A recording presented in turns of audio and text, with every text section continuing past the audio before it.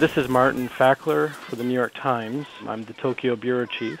Japan suffered its largest earthquake on historical record today. An 8.8 magnitude earthquake hit off the northern coast. The quake itself did damage, but even more devastating was the tsunami that the quake unleashed. In some places, there were news reports of a wave more than 25 feet high that swept through entire towns, bulldozing through buildings and sweeping over cars as they were driving down a highway. The areas that were hit, many of them are very remote, and at this time it looks like there are at least 200, probably many more deaths, hundreds more missing. Entire swaths of northern Japan are now without power.